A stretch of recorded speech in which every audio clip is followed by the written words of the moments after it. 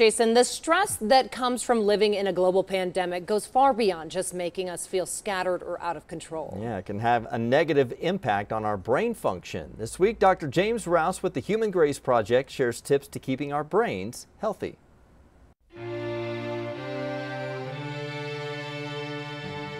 Hello, it's Dr. James, and this morning I woke up and I thought to myself, how do I share this story with you? Because I don't want to make you scared.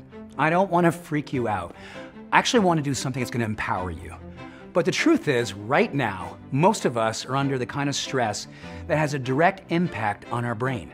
Not just in how we think, but literally changing the structure of our brain. In fact, chronic stress is shown to actually shrink our brain. And with that, our thinking is not as strong as it would be, our memory's not as good, our emotions are hair triggers to anger. Studies show that there's 5 things that we can do that literally not only help to lower stress, but help us to restructure our brain, actually help us to build a bigger brain, help our memory, help our emotions. Here they are. Number 1, yoga. Now, I know you're gonna say, I don't do yoga. Well, here's what yoga is really all about. It's simply breathing. Just use your diaphragm. Build deep breaths. You will lower stress, changes your brain. Number 2, prayer. Now, it's not a religious thing, it could be a spiritual thing, it could just be you and nature. Just sitting and communing and being quiet or praying. Whatever it does for you actually changes the gray matter and the white matter in our brain. It helps with memory, it helps with emotions. Number 3, you're gonna love this one, just taking a walk. Extra points for a vigorous walk. 20 minutes a day will reshape our brain. Number 4, sex. Just knowing that sex builds our brain on all levels.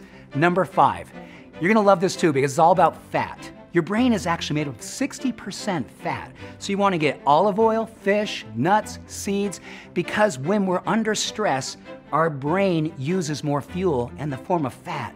We wanna feed our brain good, healthy fats to keep it moving long and strong. So here's the takeaway. Stress is everywhere. Your brain is feeling it.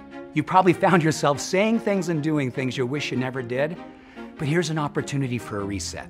Starting today, pick 1, 2, or all 5 of these. Compassionately take care of yourself.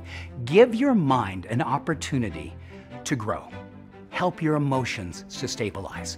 It's self-care turning into social activism, because that's what the Human Grace Project is really all about.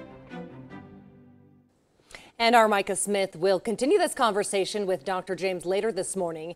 You can watch that on Denver 7 News for your Roku, Apple TV, Amazon Fire, or Android device.